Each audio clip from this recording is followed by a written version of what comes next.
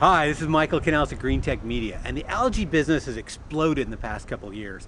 There are now over 20 companies that say they're going to grow algae and turn it into oil.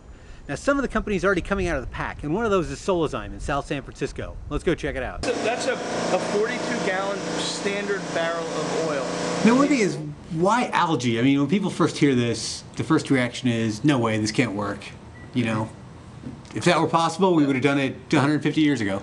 Well, I think the main misperception on why it wasn't done a long time ago is the idea that algae is like farming. Growing algae efficiently is not really like farming.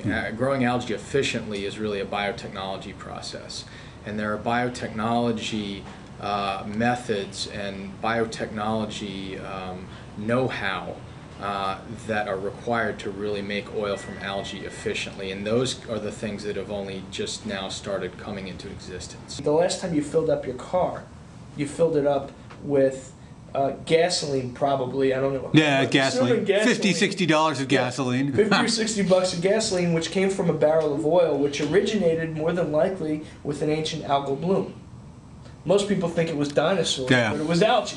It looks better on the sign, big brontosaurus. It looks much better. It was dinosaurs, but it was actually algae. So what we do is we take this process that kind of nature has been evolving over billions of years, and we condense it, and by feeding the fruits of indirect photosynthesis, that carbon, to the algae, and they take it and they can turn it into oil in just a few days. What makes Solazyme different?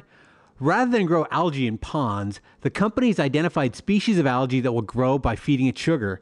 By putting algae and discarded plant matter into a brewing kettle, Solazyme effectively can cook up algae without the sun. Sugar is more expensive than sun power, but here's the difference.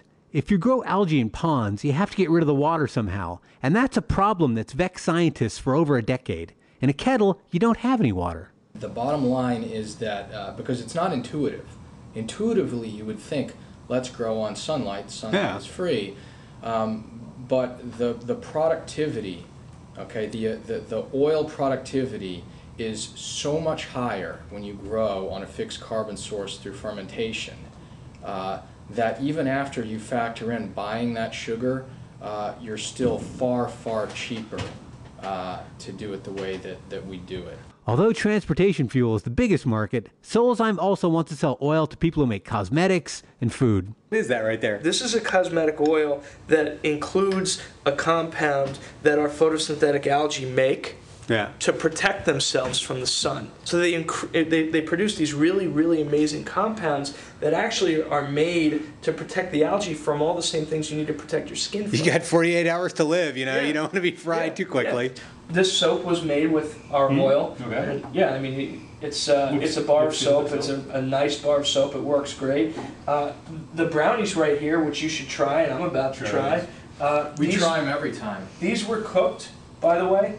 This brownie was cooked with no oil, no butter, and no egg. All of the oil, the butter, and the egg were replaced with our algae that make oil. And it's a highly nutritious oil that has the profile of an olive oil. And this oil right here is actual oil that's been extracted from the algae. So, you know, essentially it's a similar profile to olive oil. It tastes great. It's got some other things in it that olive oil doesn't have, like some carotenoids. And you know, this is essentially a food.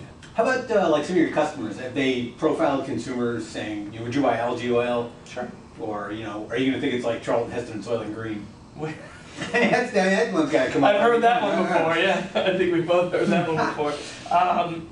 I think that what we found is, and it's interesting, what we found is actually a much wider penetration into kind of public of the idea that algae is healthy than we thought was out there. Okay. And I think that, truthfully, there are a bunch of companies like some of those natural juice companies that are making like green energy drinks that have algae in them. Plus, in cosmetics, the general idea of using algae has been around for a while. So what we've gone out and found, and actually we're dealing with potential partners who have gone out and done focus group testing, is that people are much more amenable to the idea than we naturally would have thought. There are a couple other things to like about the company.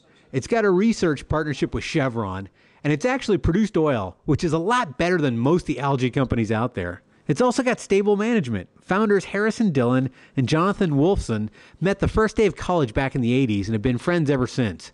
That helps. Microsoft and Google were also founded by college friends. I'm Michael Kanellis for Green Tech Media.